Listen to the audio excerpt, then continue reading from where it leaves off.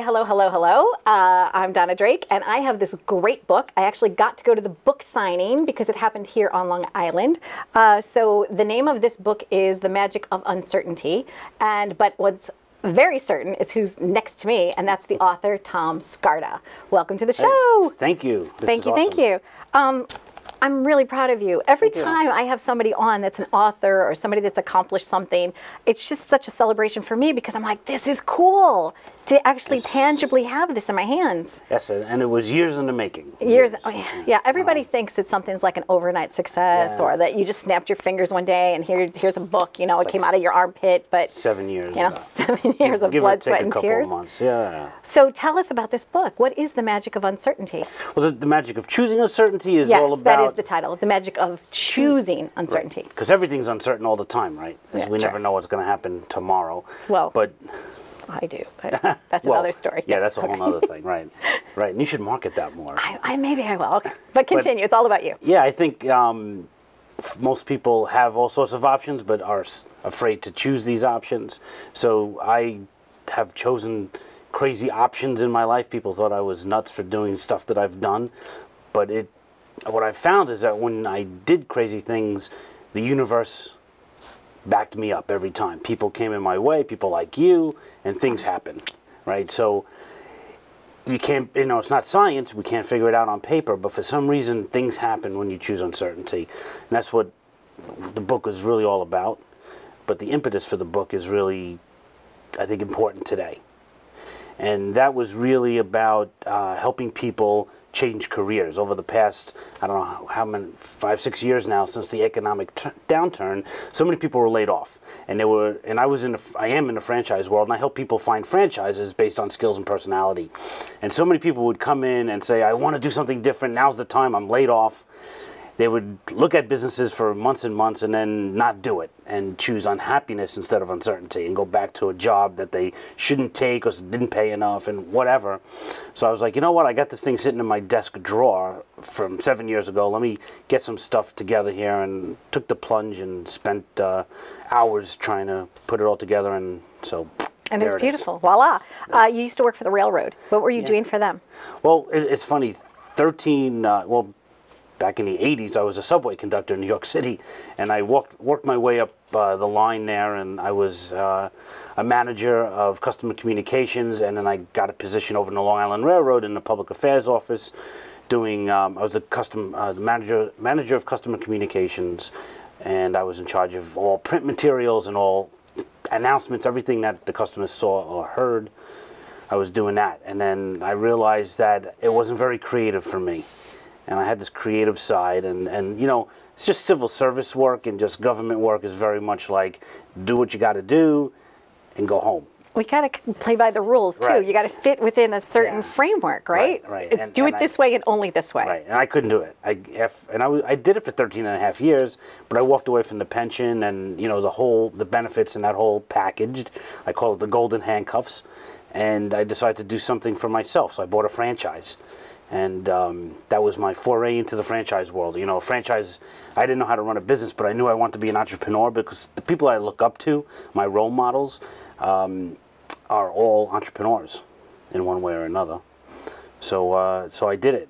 And now you're like a matchmaker for people that want to do exactly what you did. Yeah, people that want to choose uncertainty. Yeah, because I was a government worker. Bought a franchise in 2000. By 2002, I was franchisee of the year among 200 units. And then somebody made me an offer 3 years later. I was in the business not even 5 years, and somebody made me an offer I couldn't refuse. And I sold out and semi-retired at 41 years old. And this company I work with now, Franchise, said, come and help people do what you've done. So I've been here 9 years at Franchise just doing this. And that's how this whole book came about, because I got so frustrated with people that really wanted to change but didn't know how. So I studied change. I read every book under the sun about change and fear and all that stuff. And so all of that I dumped into this book, and it's like a handbook. So, but it's not about business. It's about just making any kind of change. Yeah, it's a life book. It's a good. I think it helps people be brave, because there really is only one step between staying with the status quo and having the life that you've always wanted. It's just the choice of choosing it. It's just 2 millimeters. Little tiny tiny Take that step. I think that's on page 72, right? It's just that one little bitty step. But I think it's fantastic that you have gone on the journey and that you want to give back to others, because who likes to see people in pain? So really what I see you doing is helping people solve that solution for themselves. Right, and I feel that everybody has a gift, and most people push it down because they have to pay the bills. And I feel that if you feel that you're here on this earth to pay bills, you're going to be really frustrated your whole entire life. Because no matter what, they're not going away. You're still going to have bills, right? Right. So, figure out a way where you can make a couple of bucks, save it, and change your life. Because when you change your life, you affect everyone around you in a positive way. You're a positive role model. If you open up a business, you're providing jobs in the community. So that there's so many different things that you don't even realize that happen when you choose uncertainty. I like it. I like it a lot. And you had an acronym, CFE. Is that the correct initials? Oh, for the franchise yes. world. What does that mean? What does that mean? In franchising, there's like 40,000 people who work within the franchise industry working for companies. CFE is a certified franchise executive. So it's a 2-year program that you go through to become a franchise expert. Oh, and that's how you earned letters after your name. And that's how I earned the letters. Got it. Okay. So I'm really an expert. There's only 1,004 of us that actually have that designation. It's like a sommelier. It's like, like a wine, like the connoisseur. I know the perfect. Yes, the perfect job for you. That's right. It tastes you to your palate. But I think that's probably what you do. You are a matchmaker. So you do an intake of the person that might want to have a franchise. You give them a skills assessment test, right? So if I was going to have a franchise, Tom, what would it be? Or would I be like not in any category you've ever seen? You're in a category by yourself. Really? You really are. Okay, so we're going to have to create, I guess, the Live It Up franchise. That'll be it for me. Yeah. But is that what you do? Do you matchmake people? Yeah, I mean, it would be more about, why do you want a franchise? Where do you want to get to with your business? It doesn't matter if you're flipping burgers or if you're matching people in a staffing franchise. It's all about how you spend your days, what you want to do with your money. And it's not about Jaguars and Ferraris, because if that's it, you're never going to make it. You're never going to make it. You need to know what your passion is. And a lot of people feel that they have the misnomer that you should be in a business that speaks to your passion, and it's not true exactly. So what I mean by that is, I was working with these guys who wanted a golf franchise, and I could help them find a golf franchise. It's selling equipment.